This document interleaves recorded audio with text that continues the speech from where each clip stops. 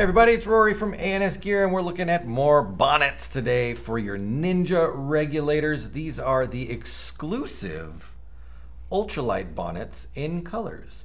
Now you can buy a regular black ultralight bonnet anywhere, it doesn't really matter, but you cannot buy one in red or blue or pink or green or silver or gray or teal or orange or purple anywhere else at ansgear.com. So check it out. Here we've got them right here. I've got both a standard and a ultralight regulator in front of me right now.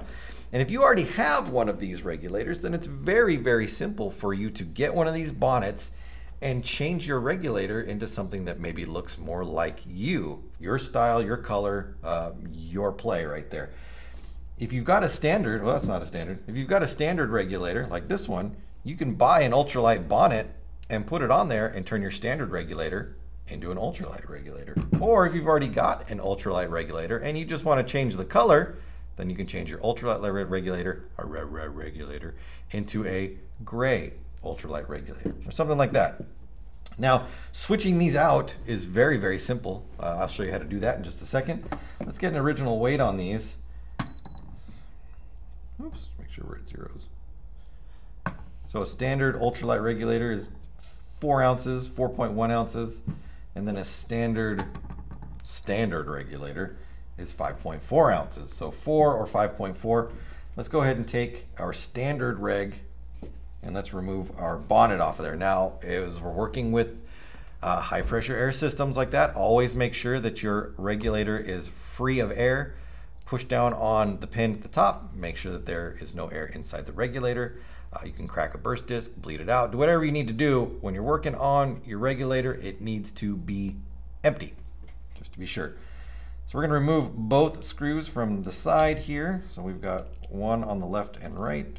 I find it easiest to just take them out. You could back them up to the point where they are no longer in the way, but literally another turn and they come out. Sorry, once we've got that off of there, then we can just unscrew the bonnet.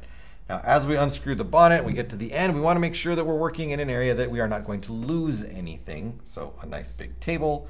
I would not recommend doing this on the ground or in the dirt or anything like that. We don't want things to roll away, and things can roll away. So as this comes up to the top, I'm going to pull this apart. We've got a couple different sections in our regulator here.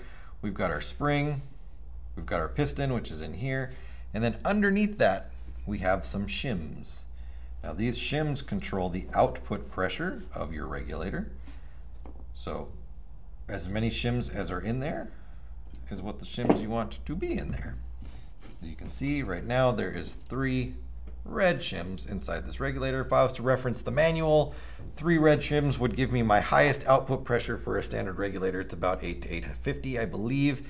And then if I remove shims, I can reduce the output pressure from the regulator all the way down to having no shims in it, which is going to give me my lowest output pressure, which I believe is about 450 psi or so. But that's not what we're talking about. That's what's inside.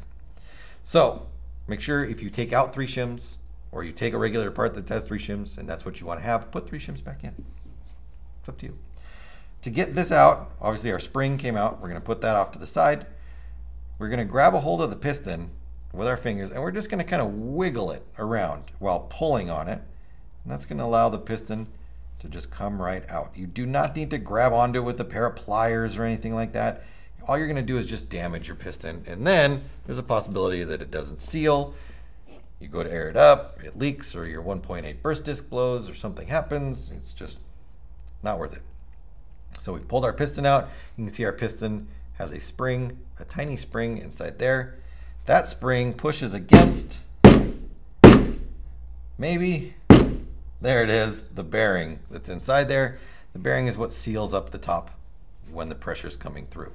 If you have a leak coming out the top of your bonnet right here, there is a little green O-ring, a little green Teflon seat that is inside there, which needs to be replaced. And this is on the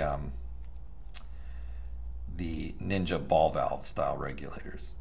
If it's on a different regulator, a different brand, the seal at the top will be a different color, might be a different shape. But in a Ninja ball style reg, it is a green Teflon disc. let's put that back inside there.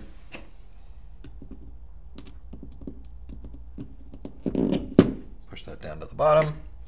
And then we are ready to go. So when we are working with assembling or lubricating high pressure air regulators, make sure you are using paintball specific grease only. Nothing petroleum based like a 3-in-1 or anything like that. There is a possibility that under that high pressure that those types of oils can ignite, and that's not a good scene. So paintball greases only, please. All right, we're going to take our ball bearing, drop it inside. Once we've greased the inside of it, take our piston, make sure that your spring is in, push that down in there as well.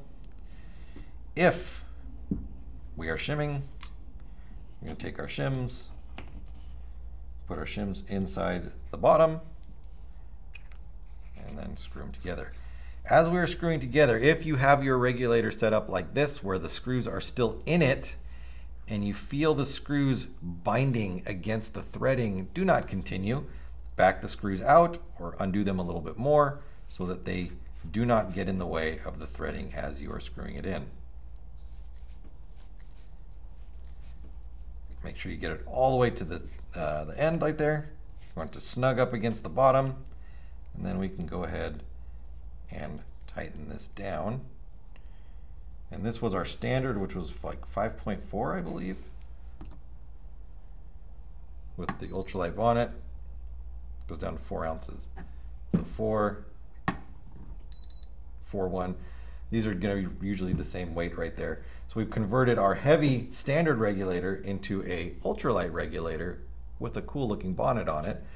Or take your ultralight bonnet and switch it out with the colored bonnet, and you have a cool ultralight regulator. Either way you can do it. The option is yours. Remember, these colored bonnets, the ultralight bonnets, are exclusive to A&S Gear. You will not find them anywhere else. So get on the website, check out the colors that are available, and order yours now through ansgear.com.